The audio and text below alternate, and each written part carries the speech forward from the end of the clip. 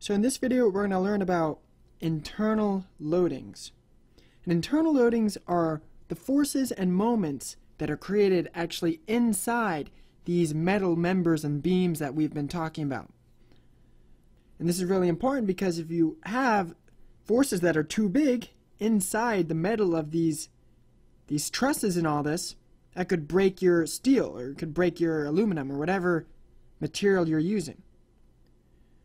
So this is a topic that we really dive deeper into in a mechanics of materials class, but here we're going to introduce the idea of what internal loadings are and how to calculate them.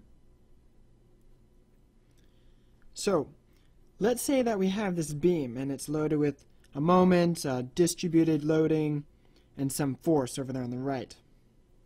Let's say that we did this. For my free body diagram, let's say that I chose to do it on this right here. And that's kind of weird because I kind of section off that right part. Well, again, free bodies are cool because you can do them on, you can analyze whatever thing that you want and you can see what forces are acting on it.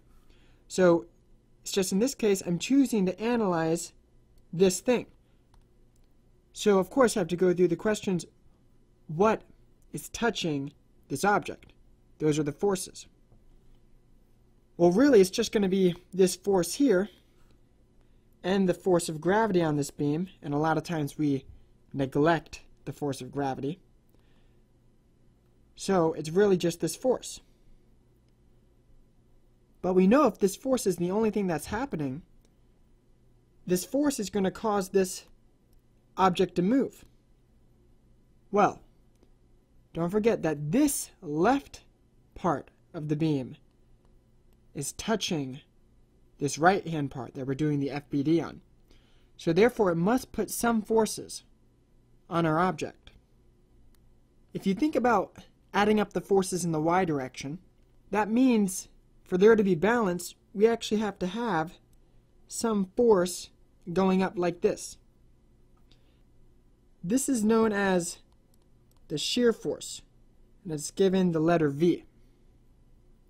And again, this comes from the atoms of metal on this side pulling up on the atoms of metal on the right side. If this left part didn't create this shear force going up, our object would be going down.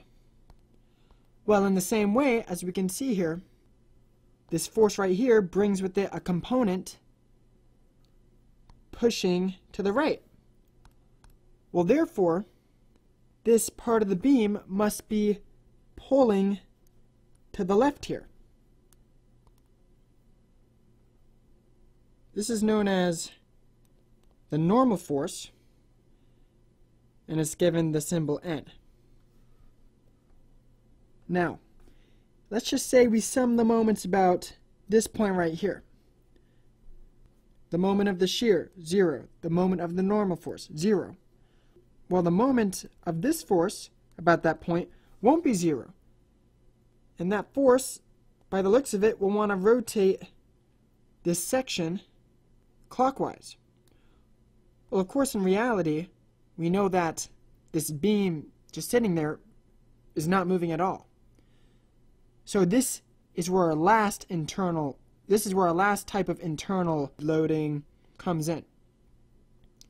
Our left-hand side of the beam will create a couple moment to battle out the moment that this force puts about that yellow point. And this internal moment is called the bending moment.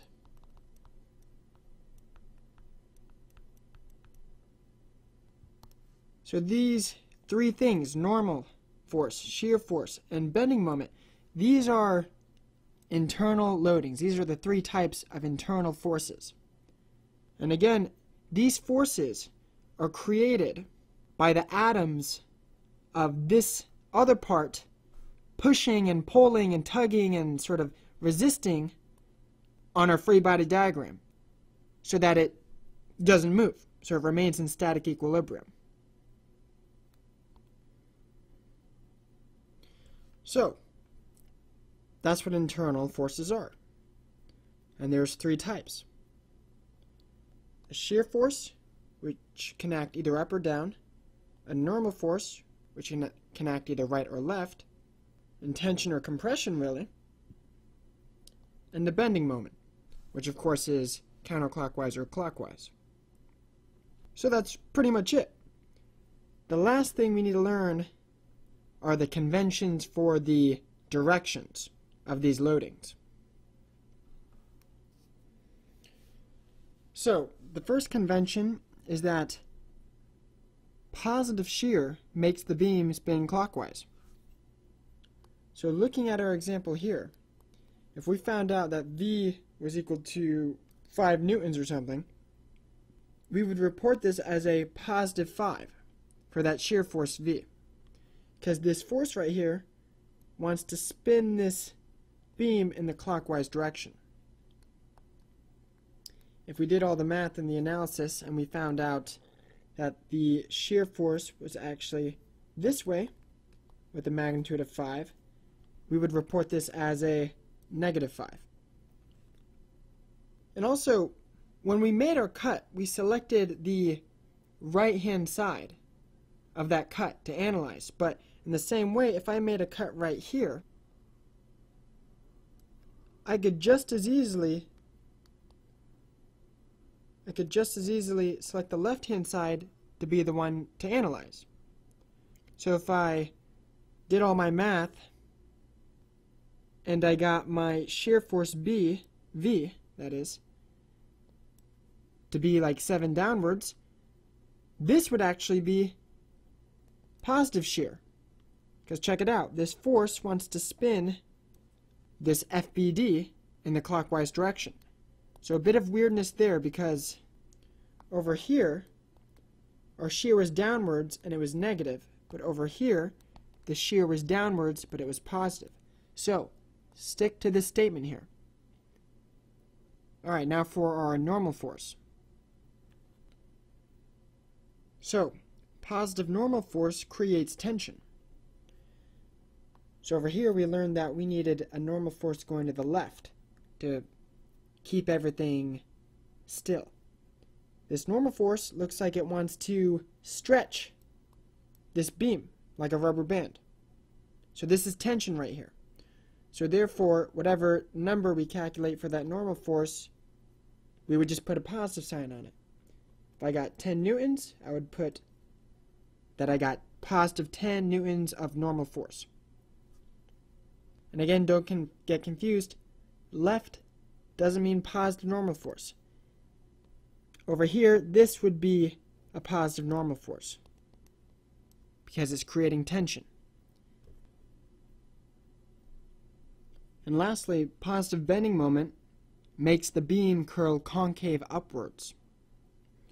So looking at our first example here, this moment here that wants to bend our beam really is going to want to bend it like this. It's going to want to bring that left end over here downwards. So this is concave downwards, and therefore if this moment was calculated as a 12 Newton meters, I would put a negative sign on it, as this is negative bending moment. So my statics teacher told us that if it makes the beam frown, it's negative. If it makes the beam smile, it's positive. So if we calculated our bending moment to be like this, well, that really wants to make this beam smile. It wants to bring that right-hand side upwards. So if this was a 9 Newton meter moment, I would say it's a positive 9 Newton meter bending moment. So these conventions are something you want to keep to, because later equations we develop in this chapter of internal loadings are all based on this convention. And just know it's not as simple as left negative, right positive. Got to stick with these statements here. Alright, so we introduced internal loadings, why they're really needed, And what they are these internal forces and moments created inside the metal itself. That's why it's called internal loadings. And we discussed the convention for the direction as well. In the next couple of videos, we'll get some practice calculating the internal loadings for some beams.